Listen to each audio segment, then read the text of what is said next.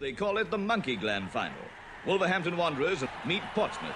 Wolves, reported to have monkey gland injections, are hot favourites. I never heard of monkey gland while I went to Wolverhampton, and we started having a nail up my backside, so... But whether it did you any good or not, I don't know.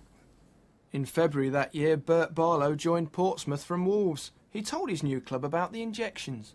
We had one a week at Wolverhampton. Then when I was transferred to Portsmouth, we had 2 a week to catch up with what Wolverhampton had. The irony of it is that both clubs went to the final. The monkey gland that they were talking about, it was a big nonsense. That was the biggest card trick you've ever come across. Whatever the truth, there'd never been hotter favourites than Cullis's Wolves.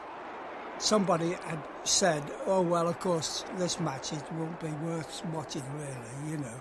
As if we were so invincible that, that we could dismiss Portsmouth or anybody else. Guthrie to Morgan, and Morgan with another high one. He's a very dour player from Dundee, Morgan is. Tries to hit it to Barlow, and Barlow gets it finally. And Portsmouth have scored!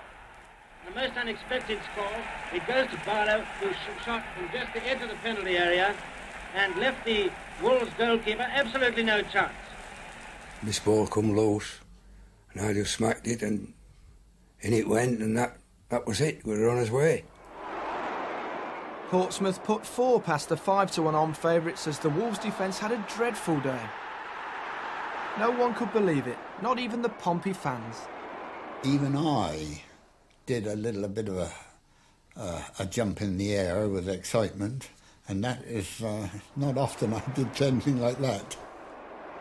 The only thing I really heard was the Portsmouth supporters when they together were singing, "Play up, Pompey, Pompey, play up." When one could hear that, that came out loud and clear. Pompey supporters are practically jubilant. As well they may. Here go the famous Pompey chimes. Play up, Pompey. Wolves' autocratic manager, Major Buckley, was deeply embarrassed by the result. On the way to Wolverhampton, he got off halfway because he didn't want the public to see him get off at Wolverhampton. They were all waiting for him, and some of these hooligans that shout at matches, they were probably ready to give him a real dusting over. Portsmouth held the trophy for 7 dark years while the nation fought a more serious contest.